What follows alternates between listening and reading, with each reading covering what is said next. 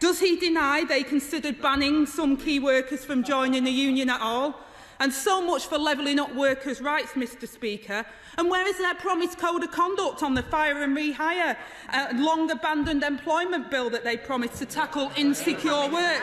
How he goes on with one breath thanking nurses to sacking nurses, Mr Speaker. Not just insulting, but utterly stupid. There's no common sense about this at all. He says he recognises pressures faced by key workers, but he knows the NHS cannot find the nurses that they need to work on the ward. He knows the trains don't run even on non-strike days, such as their shortage of staff. So how can he seriously think that sacking thousands of key workers won't just plunge our public services further into crisis?